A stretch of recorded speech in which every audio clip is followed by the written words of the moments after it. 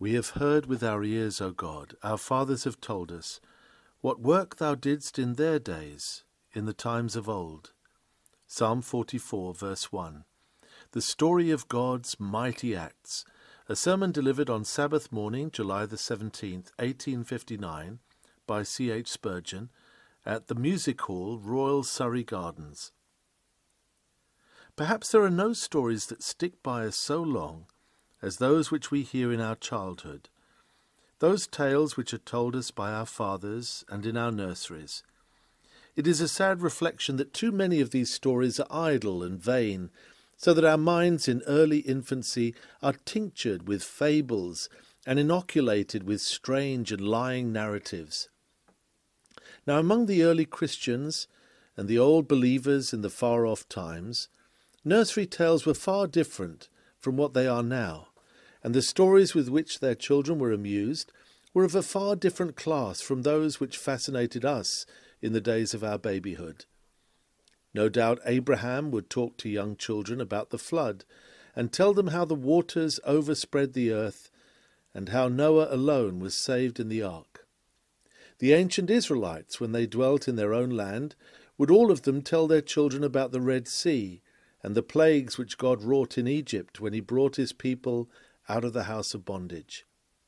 Among the early Christians, we know that it was the custom of parents to recount to their children everything concerning the life of Christ, the Acts of the Apostles, and the like interesting narratives. Nay, among our Puritanic ancestors, such were the stories that regaled their childhood. Sitting down by the fireside, before those old Dutch tiles with the quaint eccentric drawings upon them of the history of Christ, mothers would teach their children about Jesus walking on the water, or of his multiplying the loaves of bread, or of his marvellous transfiguration, or of the crucifixion of Jesus.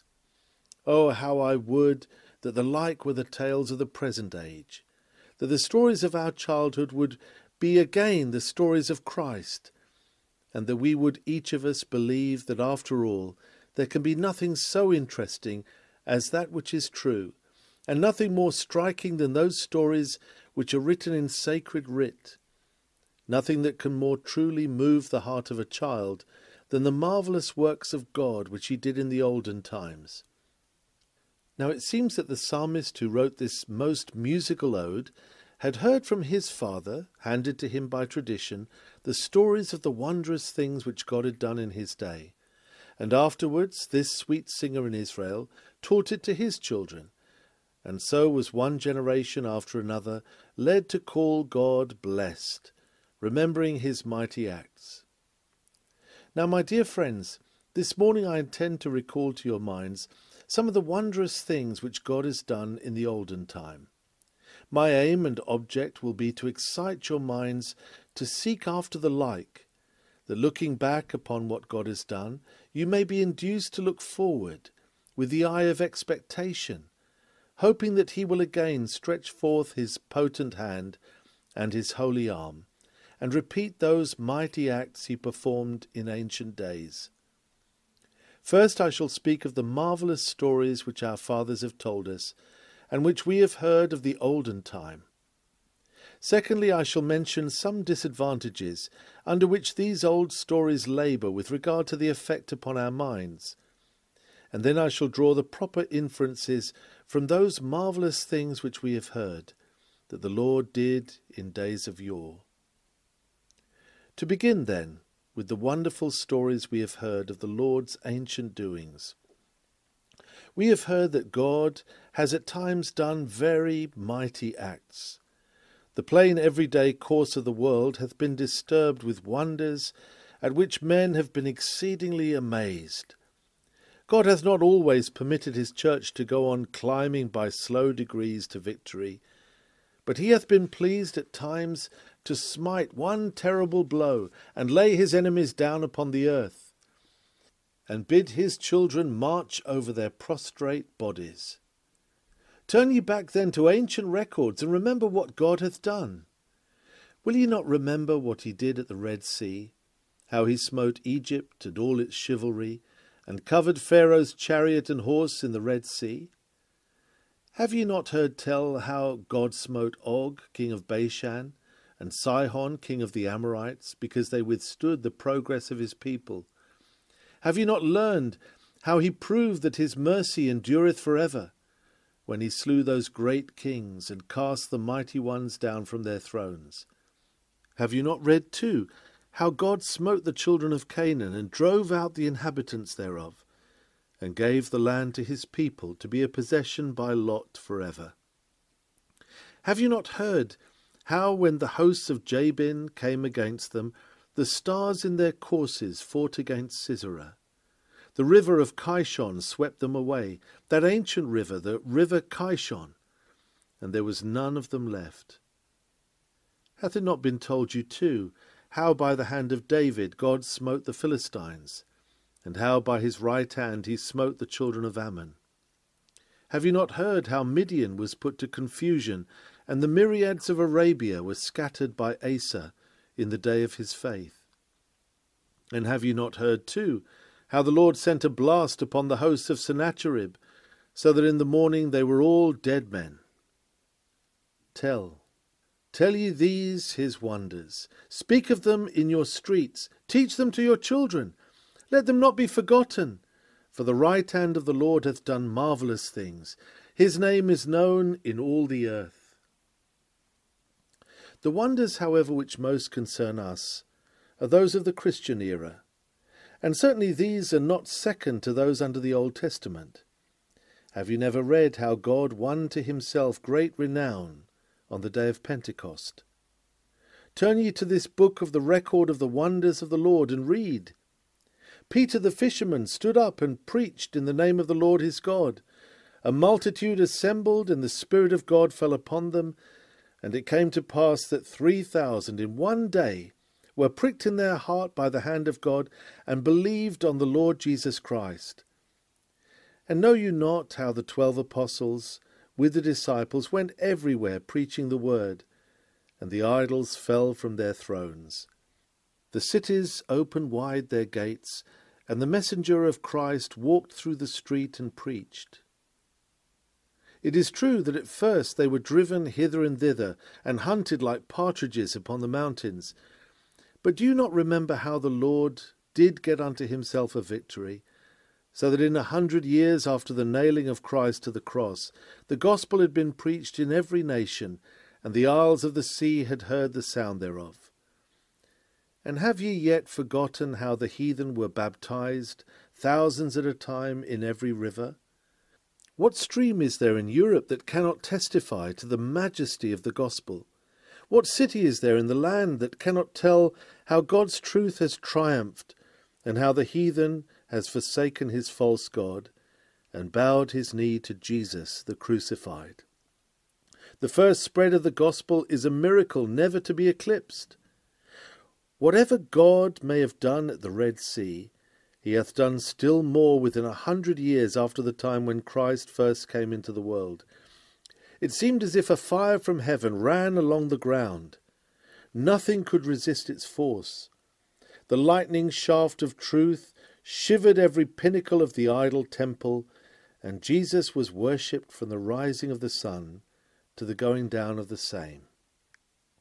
This is one of the things we have heard of the olden times. And have ye never heard of the mighty things which God did by preachers some hundreds of years from that date? Hath it not been told you concerning Chrysostom, the golden-mouthed, how, whenever he preached, the church was thronged with attentive hearers, and there, standing and lifting up holy hands, he spake with a majesty unparalleled, the word of God in truth and righteousness, the people listening, hanging forward to catch every word, and anon breaking the silence with the clapping of their hands and the stamping of their feet, then silent again for a while, spellbound by the mighty orator, and anon carried away with enthusiasm, springing to their feet, clapping their hands and shouting for joy again. Numberless were the conversions in his day. God was exceedingly magnified, for sinners were abundantly saved. And have your fathers never told you of the wondrous things that were done afterwards, when the black darkness of superstition covered the earth, when Popery sat upon her ebon throne, and stretched her iron rod across the nations, and shut the windows of heaven, and quenched the very stars of God, and made thick darkness cover the people. Have ye never heard how Martin Luther arose and preached the gospel of the grace of God, and how the nations trembled, and the world heard the voice of God and lived? Have ye not heard of Zwingli among the Swiss, and of Calvin in the holy city of Geneva, and of the mighty works that God did by them? Nay, as Britons, have ye forgotten the mighty preacher of the truth? Have your ears ceased to tingle with the wondrous tale of the preachers that Wycliffe sent forth into every market town and every hamlet of England, preaching the gospel of God? Oh, doth not history tell us that these men were like firebrands in the midst of the dry stubble, that their voice was like the roaring of a lion, and their going forth like the springing of a young lion? Their glory was as the firstling of a bullock. They did push the nation before them, and as for the enemies, they said, Destroy them. None could stand before them, for the Lord their God had girded them with might. To come down a little nearer to our own times, truly our fathers have told us the wondrous things which God did in the days of Wesley and of Whitfield. The churches were all asleep. Irreligion was the rule of the day. The very streets seemed to run with iniquity, and the gutters were filled full with the iniquity of sin. Up rose Whitfield and Wesley, men whose hearts the Lord had touched, and they dared to preach the gospel of the grace of God. Suddenly, as in a moment, there was heard the rush as of wings, and the church said, Who are these that fly as a cloud and as the doves to their windows? They come, numberless as the birds of heaven, with a rushing like mighty winds that are not to be withstood. Within a few years from the preaching of these two men, England was permeated with evangelical truth.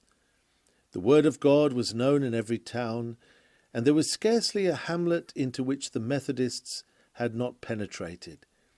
In those days of the slow coach, when Christianity seemed to have brought up the old wagons in which our fathers once travelled, where business runs with steam, there often religion creeps along with its belly on the earth. We are astonished at these tales, and we think them wonders. Yet let us believe them. They come to us as substantial matters of history. And the wondrous things which God did in the olden times by his grace, he will yet do again. He that is mighty hath done great things, and holy is his name. There is a special feature to which I would call your attention with regard to the works of God in the olden time. They derive increasing interest and wonder from the fact that they were all sudden things. The old stagers in our churches believed that things must grow gently, by degrees. We must go step by step onward. Concentrated action and continued labour, they say, will ultimately bring success. But the marvel is, all God's works have been sudden. When Peter stood up to preach, it did not take 6 weeks to convert the 3,000.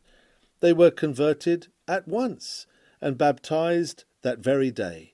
They were that hour turned to God and became as truly disciples of Christ as they could have been if their conversion had taken 70 years. So was it in the days of Martin Luther. It did not take Luther centuries to break through the thick darkness of Rome. God lit the candle, and the candle burned, and there was the light in an instant. God works suddenly. If anyone could have stood in Wittenberg and have said, Can Popery be made to quail? Can the Vatican be made to shake? The answer would have been, No, it will take at least 1,000 years to do it.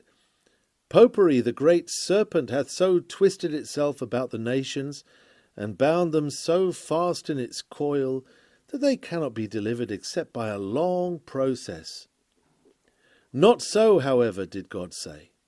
He smote the dragon sorely, and the nations went free. He cut the gates of brass and broke in sunder the bars of iron. and the people were delivered in an hour. Freedom came not in the course of years, but in an instant.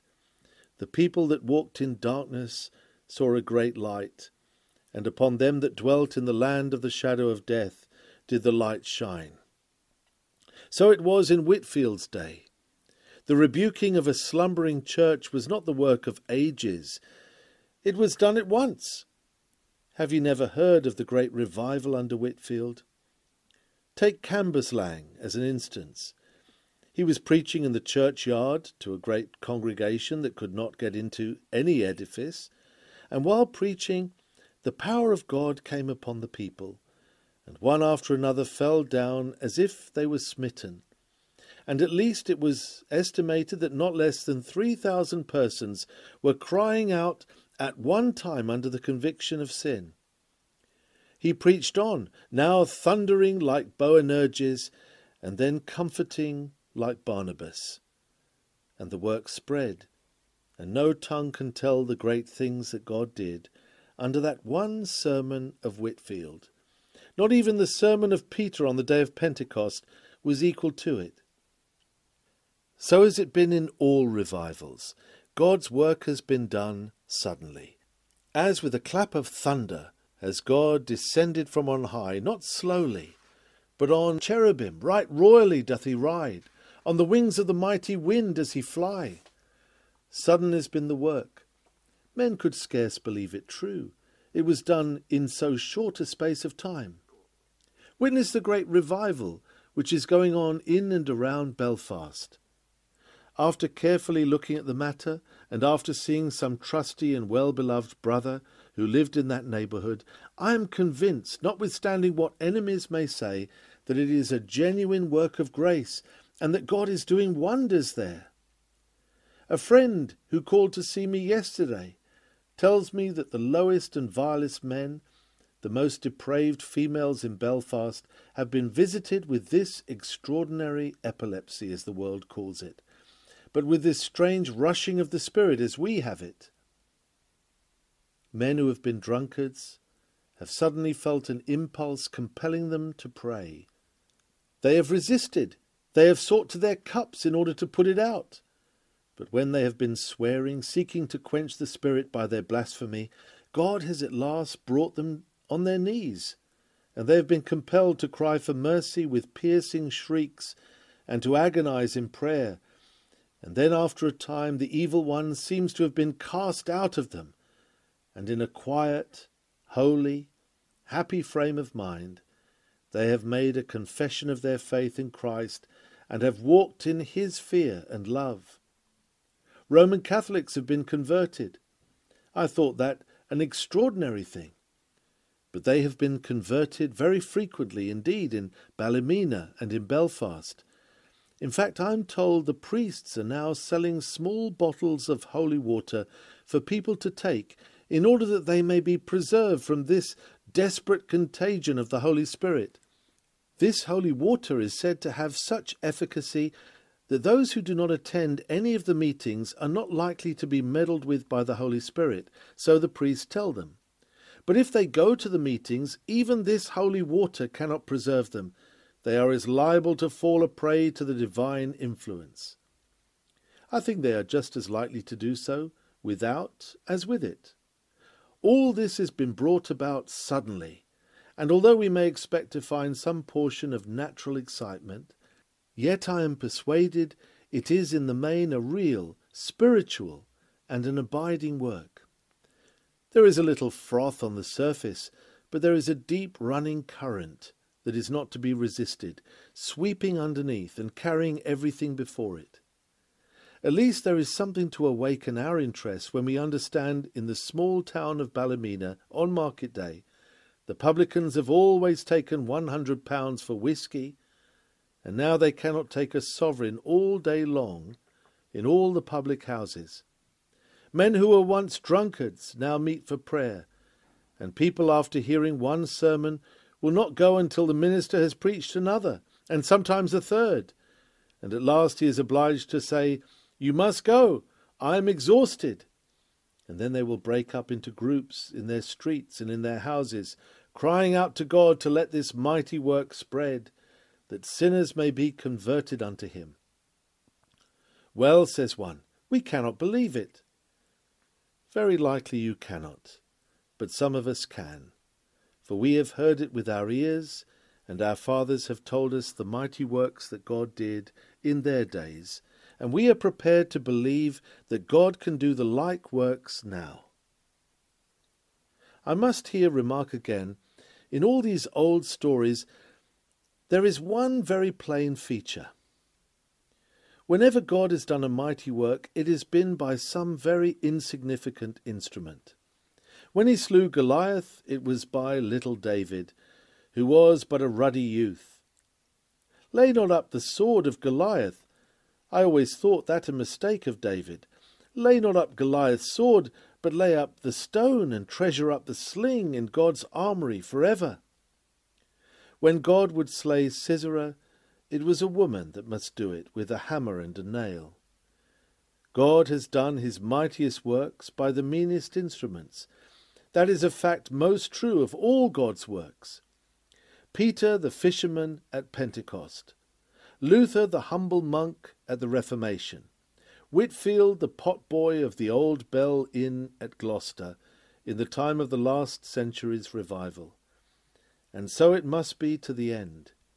God works not by Pharaoh's horses or chariot, but he works by Moses' rod.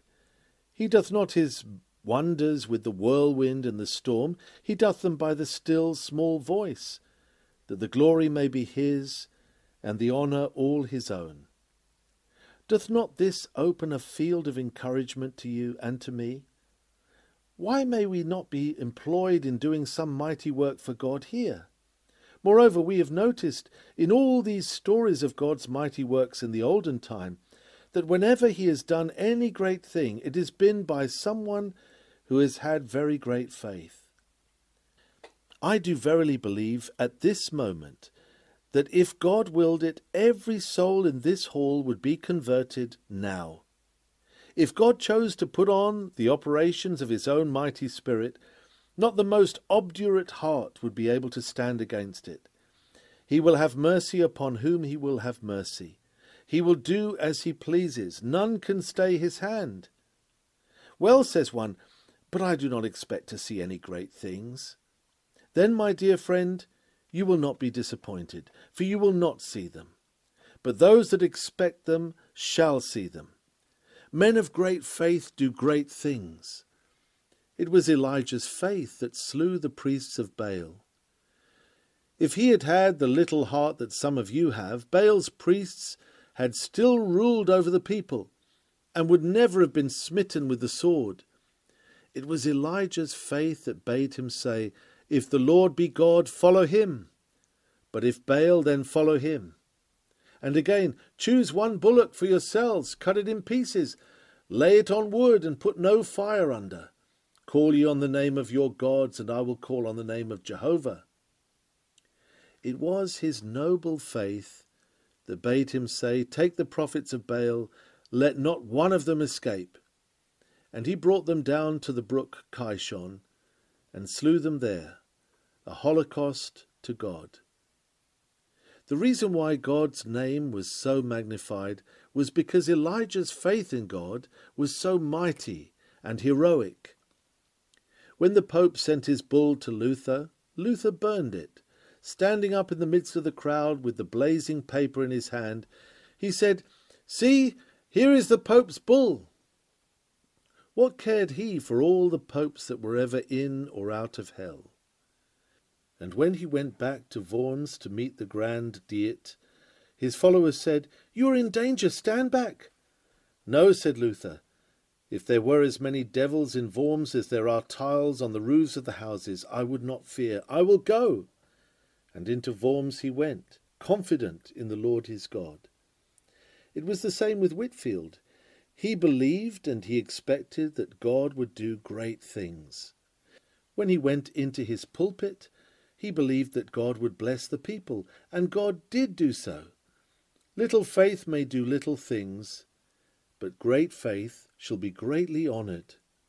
O God, our fathers have told us this, that whenever they had great faith, thou hast always honoured it by doing mighty works.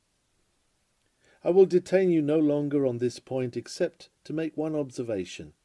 All the mighty works of God have been attended with great prayer, as well as with great faith. Have you never heard of the commencement of the great American revival? A man unknown and obscure laid it up in his heart to pray that God would bless his country. After praying and wrestling and making the soul-stirring inquiry, "Lord, what wilt thou have me to do? Lord, what wilt thou have me to do?" he hired a room and put up an announcement that there would be a prayer meeting held there at such and such an hour of the day. He went at the proper hour, and there was not a single person there. He began to pray, and prayed for half an hour alone. One came in at the end of the half hour, and then two more, and I think he closed with 6. The next week came round, and there might have been 50 dropped in at different times. At last the prayer meeting grew to 100, then others began to start prayer meetings. At last there was scarcely a street in New York that was without a prayer meeting. Merchants found time to run in the middle of the day to pray. The prayer meetings became daily ones, lasting for about an hour. Petitions and requests were sent up. These were simply asked and offered before God, and the answers came. And many were the happy hearts that stood up and testified that the prayer offered last week had been already fulfilled. Then it was, when they were all earnest in prayer, suddenly the Spirit of God fell upon the people, and it was rumoured that in a certain village a preacher had been preaching in thorough earnest, and there had been hundreds converted in a week. The matter spread into and through the northern states. These revivals of religion became universal, and it has been sometimes said that 250,000 of people were converted to God through the short space of 2 or 3 months. Now the same effect was produced in Ballymena and Belfast by the same means. The brother thought that it lay at his heart to pray, and he did pray, and then he held a regular prayer meeting. Day after day they met together to entreat the blessing, and the fire descended, and the work was done. Sinners were converted not by ones or twos, but by hundreds and thousands, and the Lord's name was greatly magnified by the progress of his gospel. Beloved, I am only telling you facts. Make each of you your own estimate of them, if you please. Agreeably to my division, I have now to make a few observations upon the disadvantages under which these old stories frequently labour. When people hear about what God used to do, one of the things they say is, "Oh, that was a very long while ago." They imagine that times have altered since then. Says one, "I can believe anything about the Reformation, the largest accounts that can possibly be given, I can take in. And so could I concerning Whitfield and Wesley," says another. "All that is quite true. They did labour vigorously and successfully, but that was many years ago. Things were in a different state then from what they are now." Granted, but I want to know what the things have to do with it. I thought it was God that did it. Has God changed? Is he not an immutable God, the same yesterday, today, and forever? Does not that furnish an argument to prove that what God has done at one time he can do at another? Nay, I think I may push it a little further, and say what he has done once is a prophecy of what he intends to do again, that the mighty works which have been accomplished in the olden time shall all be repeated, and the Lord's song shall be sung again in Zion, and he shall again be greatly glorified. Others among you say, "Oh, well, I look upon these things as great prodigies, miracles. We are not to expect them every day." That is the very reason why we do not get them. If we had learned to expect them, we should no doubt obtain them. But we put them up on the shelf as being out of the common order of our moderate religion, as being mere curiosities of Scripture history. We imagine such things, however true, to be prodigies of providence. We cannot imagine them to be according to the ordinary working of his mighty power. I beseech you, my friends, abjure that idea. Put it out of your mind. Whatever God has done in the way of converting sinners is to be looked upon as a precedent. For his arm is not shortened that he cannot save, nor is his ear heavy that he cannot hear. If we are straitened at all, we are not straitened in him, we are straitened in our own bowels. Let us take the blame of it ourselves, and with earnestness seek that God would restore to us the faith of the men of old, that we may richly enjoy his grace as in the days of old. Yet there is another disadvantage under which these old stories labour. The fact is, we have not seen them. Why, I may talk to you ever so long about revivals, but you won't believe them half so much, nor half so truly, as if one were to occur in your very midst. If you saw it with your own eyes, then you would see the power of it. If you had lived in Whitfield's day, or had heard Grimshaw preach, you would believe anything. Grimshaw would preach 24 times a week. He would preach many times in the course of a sultry day, going from place to place on horseback. That man did preach. It seemed as if heaven would come down to earth to listen to him. He spoke with a real earnestness, with all the fire of zeal that ever burned in mortal breast, and the people trembled while they listened to him, and said, "Certainly this is the voice of God." It was the same with Whitfield. The people would seem to move to and fro while he spoke, even as the harvest field is moved with the wind. So mighty was the energy of God that after hearing such a sermon, the hardest-hearted men would go away and say, "There must be something in it. I never heard the like." Can you not realize these as literal facts? Do they stand up in all their brightness before your eyes? Then I think the stories you have heard with your ears should have a true and proper effect upon your own lives. This brings me in the third place to the proper inferences that are to be drawn from the old stories of God's mighty deeds. I would that I could speak with the fire of some of those men whose names I have mentioned. Pray for me, that the Spirit of God may rest upon me, that I may plead with you for a little time with all my might, seeking to exhort and stir you up, that you may get a like revival in your midst. My dear friends, the first effect which the reading of the history of God's mighty work should have upon us is that of gratitude and praise. Have we nothing to sing about today? Then let us sing concerning days of yore.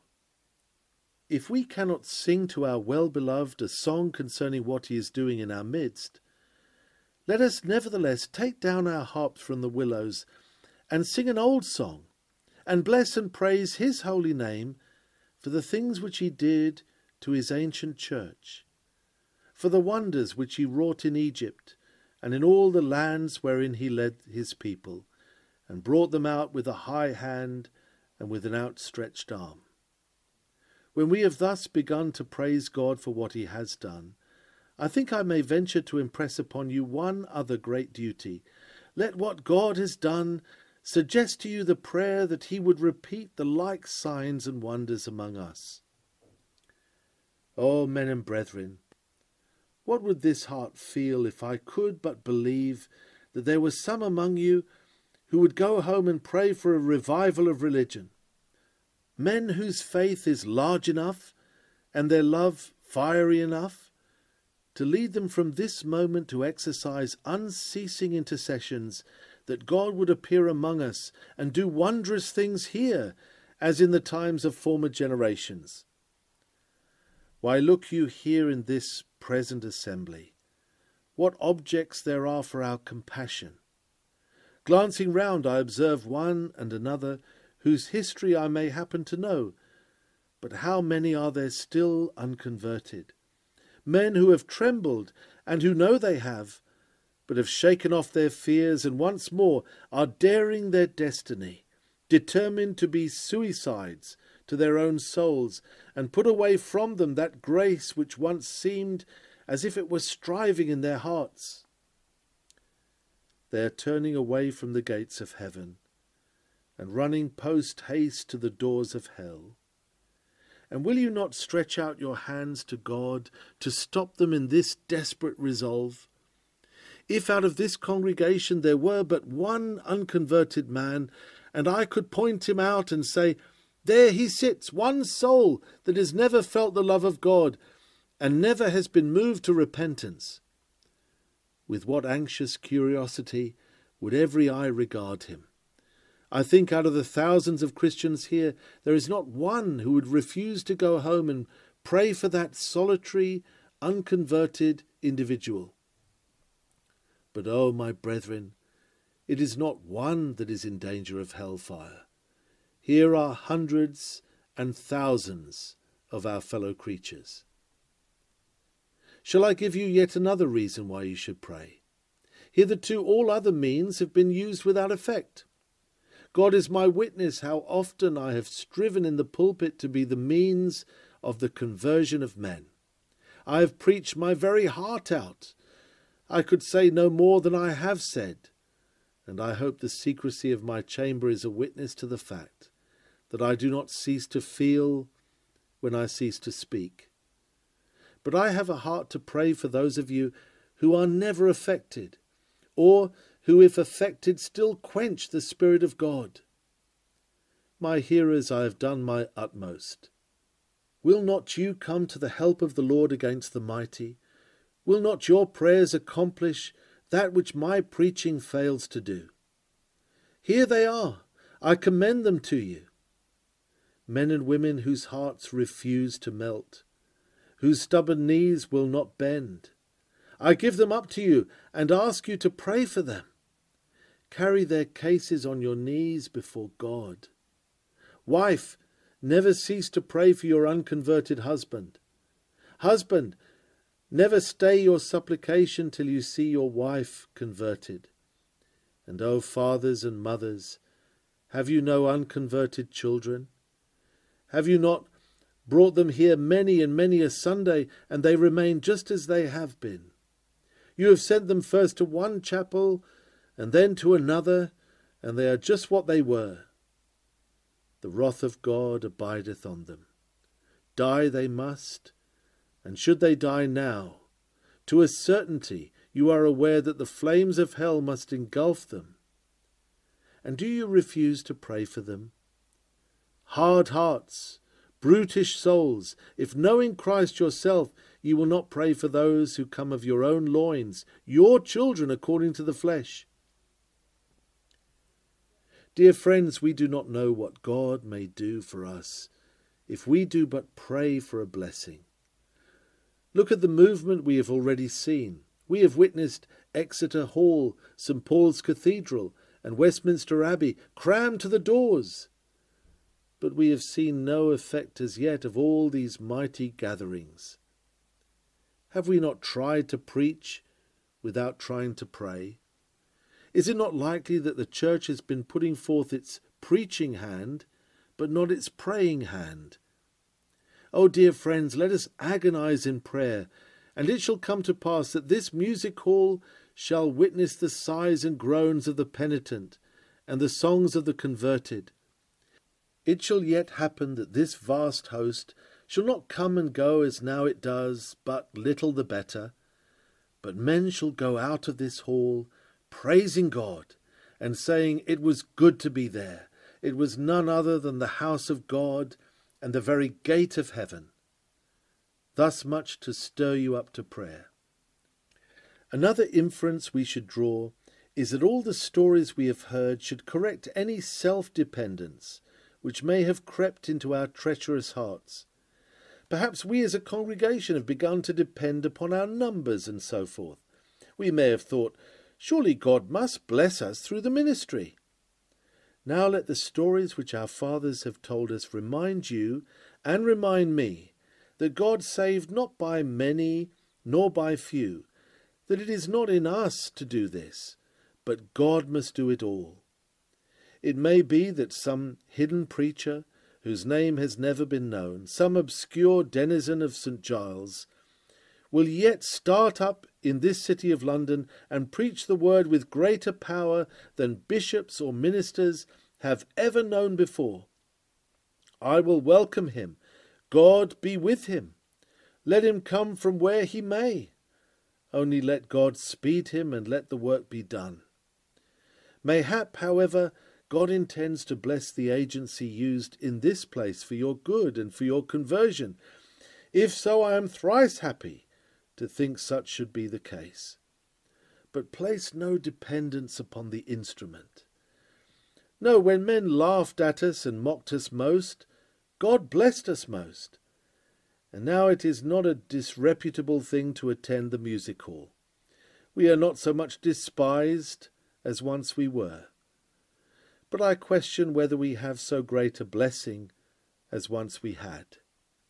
We would be willing to endure another pelting in the pillory, to go through another ordeal with every newspaper against us, and with every man hissing and abusing us, if God so pleases, if he will but give us a blessing.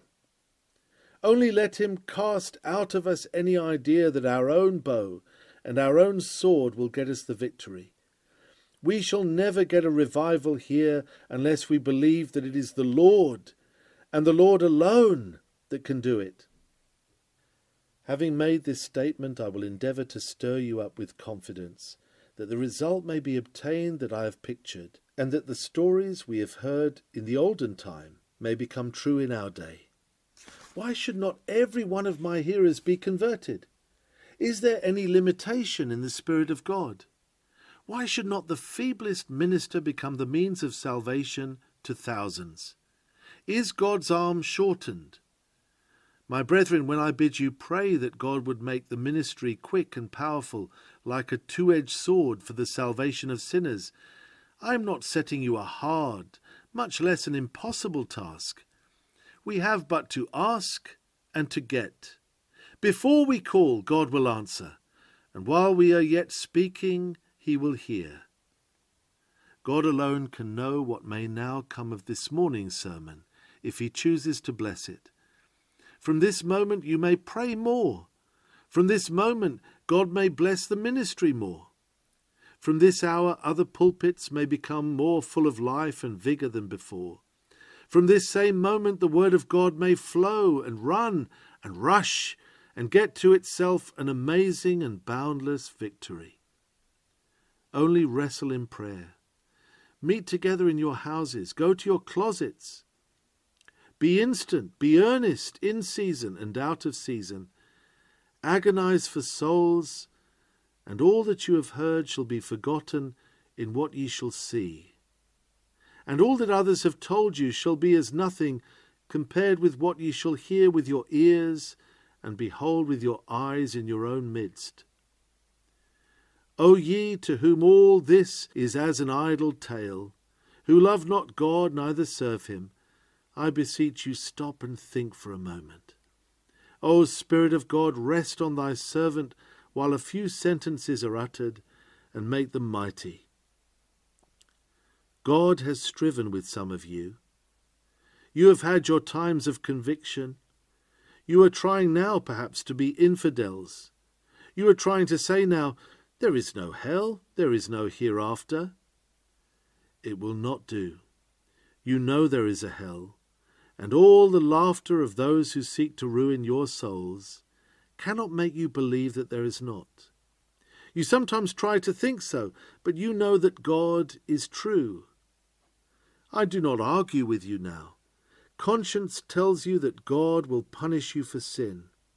Depend upon it, you will find no happiness in trying to stifle God's Spirit. This is not the path to bliss, to quench those thoughts which should lead you to Christ.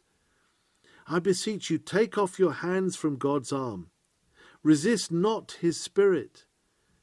Bow the knee and lay hold of Christ, and believe on him.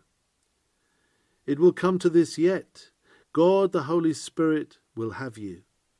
I do trust that in answer to many prayers, he intends to save you yet. Give way now. But oh, remember, if you are successful in quenching the Spirit, your success will be the most awful disaster that can ever occur to you. For if the Spirit forsake you, you are lost. It may be that this is the last warning you will ever have. The conviction you are now trying to put down and stifle may be the last you will ever have, and the angel standing with the black seal and the wax may be now about to drop it upon your destiny and say, let him alone. He chooses drunkenness, he chooses lust, let him have them, and let him reap the wages in the everlasting fires of hell. Sinners, believe on the Lord Jesus.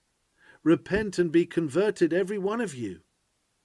I am bold to say what Peter did. Breaking through every bond of every kind that could bind my lip, I exhort you in God's name, repent and escape from damnation. A few more months and years, and ye shall know what damnation means, except ye repent. Oh, fly to Christ while yet the lamp holds out and burns, and mercy is still preached to you. Grace is still presented. Accept Christ. Resist him no longer. Come to him now. The gates of mercy are wide open today. Come now, poor sinner, and have thy sins forgiven. When the old Romans used to attack a city, it was sometimes their custom to set up at the gate a white flag. And if the garrison surrendered while that white flag was there, their lives were spared. After that, the black flag was put up, and then every man was put to the sword. The white flag is up today. Perhaps tomorrow the black flag will be elevated upon the pole of the law, and then there is no repentance or salvation either in this world or in that which is to come.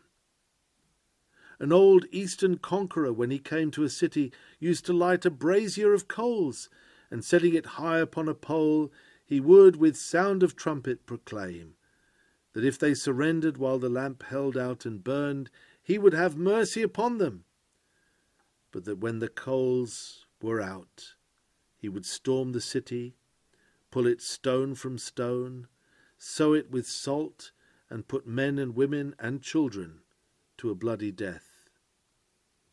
Today the thunders of God bid you to take the like warning. There is your light, the lamp, the brazier of hot coals. Year after year the fire is dying out. Nevertheless, there is coal left. Even now the wind of death is trying to blow out the last live coal. O sinner, turn while the lamp continues to blaze. Turn now, for when the last coal is dead, thy repentance cannot avail thee. Thy everlasting yelling in torment cannot move the heart of God. Thy groans and briny tears cannot move him to pity thee. Today, if ye will hear his voice, harden not your hearts, as in the provocation. O today, lay hold on Christ. Kiss the Son, lest he be angry and ye perish from the way, when his wrath is kindled but a little. Blessed are all they that put their trust in him. Amen.